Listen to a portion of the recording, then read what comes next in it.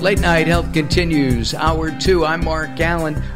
During this hour, we're going to spend some time in about 30 minutes with Brent Hunter. He's written a book called The Power of KM, and it's harnessing the extraordinary value of knowledge management. And we're going to talk to him about how we can put that to use in our daily lives. And this half hour, we're going to spend some time with our good friend, David Foreman. I just saw Dave, the herbal pharmacist in Las Vegas, about 3 weeks ago. Actually, we took a picture together. I know, we did. That was kind of at Supply Side West. So it was nice to spend 3 minutes with David because he's very busy and doesn't have time for us, but that's okay. Do we say congratulations, David, or do we save that for next time? Probably next time. All right. I do have a date scheduled the Saturday after Thanksgiving. I will no longer be a single man. I will be a married man again. So yeah, I'm congratulations. Getting married. A really small thing down in down. It depends on where you live and you're listening to the show. So how about I just say in California, San Diego, California area. Yeah, Southern California. And then if you're living on the East Coast listening to this, you're going, well, it's actually west, not south. So anyway. We're going to talk about the 4 pillars of health and concentrate on heart disease. Heart disease is still, I believe, the number 1 killer in the U.S., is it not? Yeah, it's the number 1 killing disease here in the United States. It's been that way for, it seems like forever. Like since I was in pharmacy school, and I'm celebrating my 30th anniversary of graduating from pharmacy school. One of the questions I always get ask Mark is like, so why is it still number 1? And I really feel like even though we've learned an awful lot, we haven't learned a lot. Like, I feel like if you really learn something. Like the next half hour, you're talking about knowledge, right? Right. You're talking, yeah. Well, I always feel like, people need to become more knowledgeable about the diseases that they either have or they want to prevent. And I feel like that's where we derail. People just, like the topic today of heart disease and like 4 foods that people think are heart healthy, and may not be. And so. It's just sad to me because I feel like it's a disease that's easily preventable and treatable, but people don't understand. There's lack of knowledge, and well, let's talk about food. I just got a new barbecue. My barbecue went south in June. We are now recording in October, and I've had a barbecue now for 2 weeks. I've grilled vegetables. I've grilled fish. I grilled turkey burgers, and I looked at the fat content of those, and I went, oops, we goofed on that one. But we've cut down our red meat intake, and there is nothing better to me than an organic, piece of meat that you grill, and it just, you smoke it maybe, and I think it tastes good. There's a lot of protein in it. Of course, there are a lot of trans fats, so it's not really super healthy. Once in a while, I think it's okay. So that would be my first thought. Is cheating, if you will, once in a while, okay? No, for sure. As a matter of fact, that's one of the. I think what sets me apart from a lot of other health experts is that I'm a realist. And I don't ever paint myself to be on this health ivory tower. One of my favorite stories to tell is I'm a huge baseball fan, and I can tell you right now, if you see me at a baseball game, I'm probably going to have a beer in one hand and a bag of peanuts in the other. And a hot dog in your third hand. Well, it's so funny. Like, if I go to a Dodger game, I'm having a Dodger dog, I'm telling you. It's probably gross. And when I go to Chicago, I have a brat. But I don't eat brats every day. I don't eat hot dogs every day. I don't eat, bags of peanuts every day. So, yeah, everything in moderation. I'm telling Mark, the other night, I found 2 really great-looking steaks that were organic, grass-fed beef, by far the best tasting meat you can find, when it comes to beef. Mm-hmm.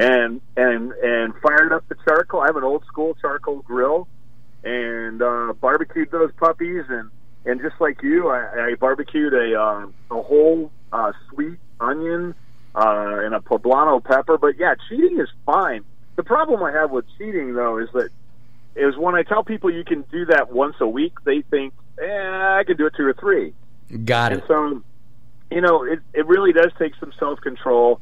And the other thing is like, how bad off are you already? Like, if you are already, you're already debilitated by cardiovascular disease, you've had a stroke, you've had a heart attack, you have really bad arrhythmia, something along those lines, then you know what? I got to say, you probably shouldn't eat those foods even occasionally. You need to get things fully under control before you can start taking your foot off the gas a little bit. And so, and so that's where I think people really derail, is they go, oh man, well, if he had a steak, then I can have it twice a week.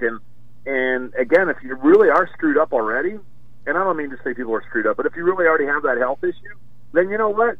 You probably need to be seriously hardcore about avoiding foods that we know are bad for you. Exactly. Our guest is the herbal pharmacist David Foreman, and we're talking about heart disease. Let's talk about some of the foods that people think are heart healthy, but may not be. I want to start with salmon.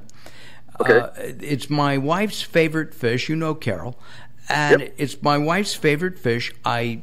If we're grilling fish, that's the one that she always asks for. Lately, I have been noticing a sustainable salmon available at Whole Foods.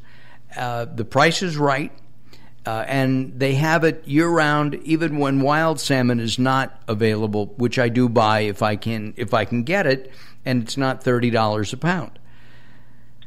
Yeah, well, so here's the thing with salmon. Well, the reason it's quote heart healthy is salmon's high in an essential fatty acids called omega-3. Right. And we even the Heart Association embraces that a diet high in omega-3s can go a long way at either preventing or treating cardiovascular disease.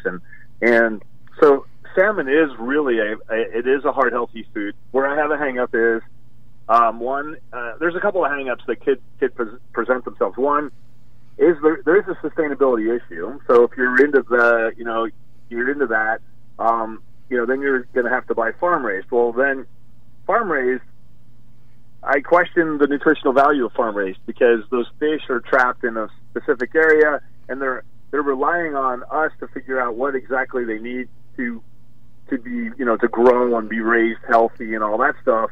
And if you look at the farm-raised stuff in your grocery store, wherever you're picking it up, versus the wild-caught, there's a significant difference in how they look. One, there's a richer, pinker, that salmon color people talk about in a wild-caught salmon. The fat layers look different. The way the flesh looks is just so different.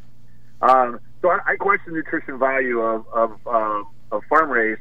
And then there's the whole thing of you really need to eat salmon about 3 times a week to get the omega-3s to be heart healthy.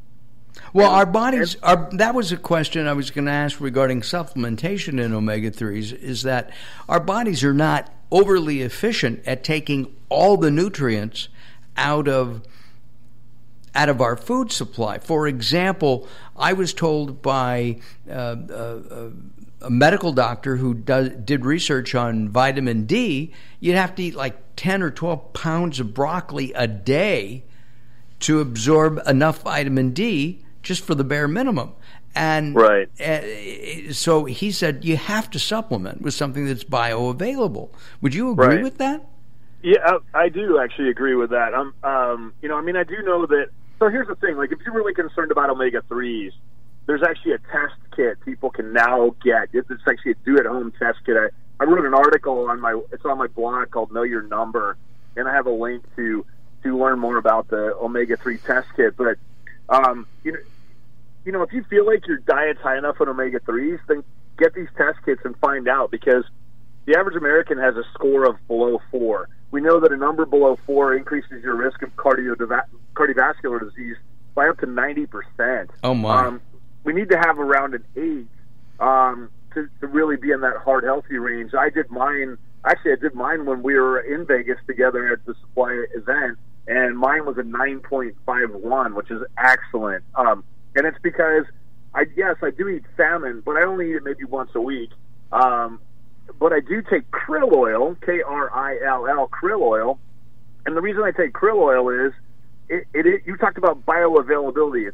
It's easily digested and very bioavailable compared to fish oil. Fish oil, a lot of people burp it up. They don't like the size of the capsules. And so I feel like that's a little bit more challenging for people to really get a bump on their omega-3 index score, whereas krill oil, you're not going to burp it up. Really small capsules. You don't have to take as much of it. It's high in an antioxidant called astaxanthin, the same antioxidant that gives salmon that dark color. And I hate when they add the color to it. And a lot of them, God, yeah. It's awful.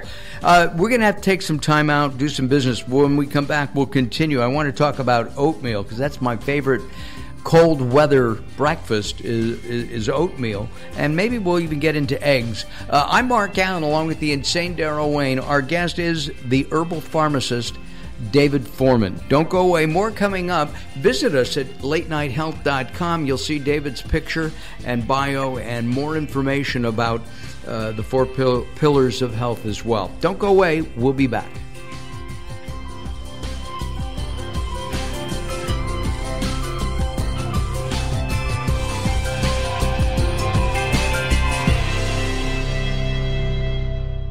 Welcome to Guide to the Soul. This is Robert Clancy. Opening your heart is the only way to allow all the light in. Unconditional love does exist, but it takes trust, something not a lot of people are willing to give. But how can you expect it if you don't provide it too? All hearts are refillable, rechargeable, and renewable. So why worry about being burned? By giving, you have everything to gain. Think of how beautiful your life would be if someone loved you without barriers, gave all of their heart to you without conditions, and wrapped their soul around you like it was your last day on earth. Today, you can be that person for someone else.